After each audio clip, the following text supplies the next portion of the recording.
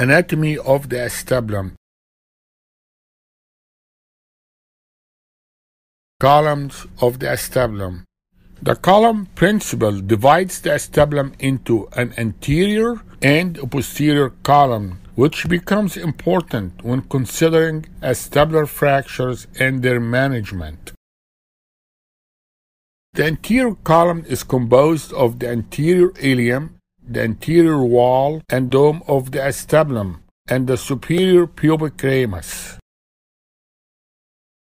The posterior column extends from the obturator foramen through the posterior aspect of the weight-bearing dome of the acetabulum and then obliquely through the greater sciatic notch. The ischiopubic ramus is a complex structure that consists of the inferior pubic ramus and the inferior ramus of the ischium. It forms the inferior border of the obturator foramen. The pelvis is oriented to form an inverted Y shape. Important vascular anatomy. The obturator artery. The obturator artery is a branch of the anterior division of the internal iliac artery. It arises in the pelvis and it enters the obturator canal.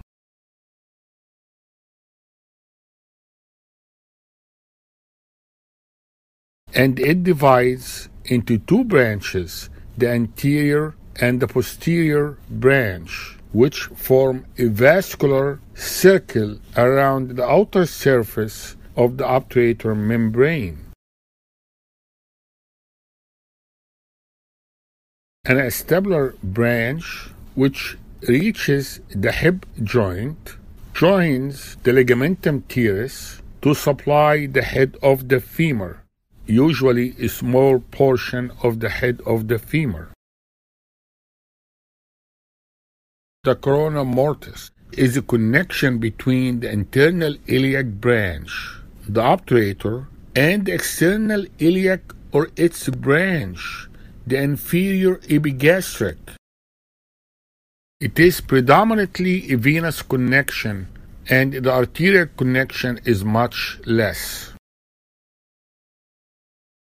Its location in the superior pubic ramus is variable. It's about 3 to 7 centimeters from the symphysis pubis. It is located behind and on top of the superior pubic ramus, and one must be careful with lateral dissection of the superior pubic ramus. The Corona Mortis. It's susceptible to injury in pelvic trauma and pelvic surgery, especially during the ilioinguinal approach. The injury to the Corona Mortis may lead to significant hemorrhage, which may be difficult to control. Superior gluteal artery. The superior gluteal artery passes through the greater sciatic notch. Injury to the superior gluteal artery can be associated with acetabular fractures, especially fractures that involve the posterior column. The artery can be damaged by aggressive retraction of the abductor muscles during posterior approach. The medial femoral circumflex. It can be damaged from dislocation of the femoral head or from taking down the quadratus from the femur instead of the ischium. You need to leave a tag of 1 centimeter for the piriformis and the obturator internus from the greater trochanter to preserve the deep branch of the medial femoral circumflex artery. If you detach these two tendons too close to the trochanter, you could injure the deep branch of the medial femoral circumflex. The medial femoral circumflex is the main blood supply to the femoral head. The sciatic nerve is close to the acetabulum and it can be injured In fact, sciatic nerve injury is the most common traumatic and iatrogenic nerve injury connected to the acetabulum. This nerve injury can be approximately 10% with hip dislocation. The incidence may be higher with posterior acetabular fractures. When you examine a patient with an acetabular fracture, always check the sciatic nerve function.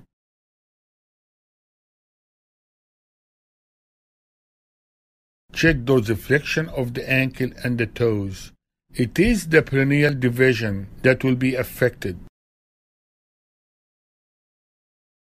Check for numbness at the top of the foot. Repeat the exam again just before surgery.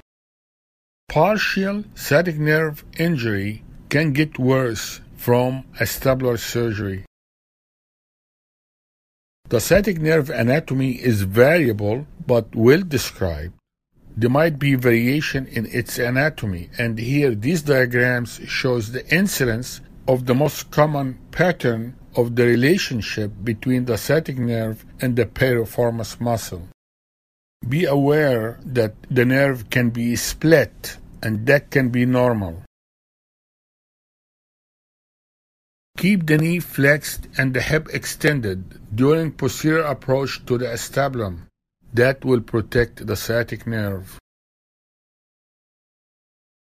The sciatic nerve is posterior to the obturator internus and anterior to the piriformis. When using the sciatic nerve retractor in the lesser sciatic notch, the muscle and the tendon of the obturator internus protect the nerve.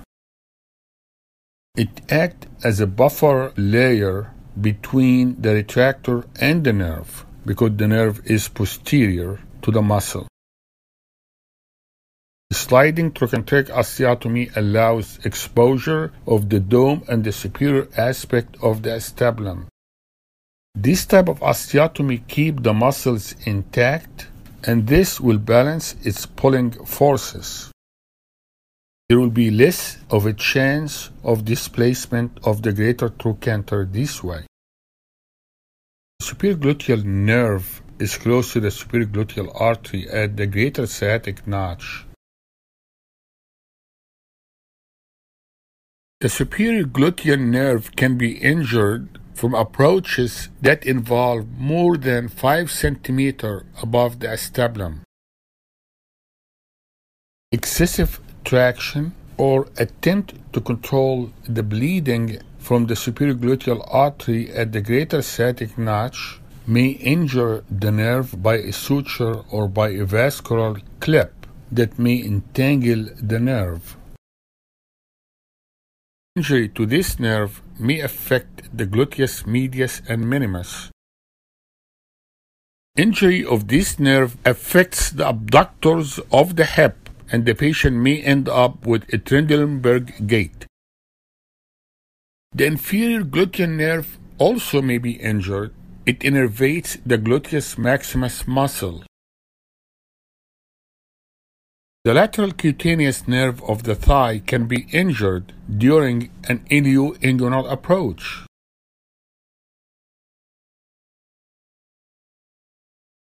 This nerve usually passes under the ilioinguinal ligament about 2 cm medial to the anterior superior iliac spine. Thank you very much. I hope that was helpful.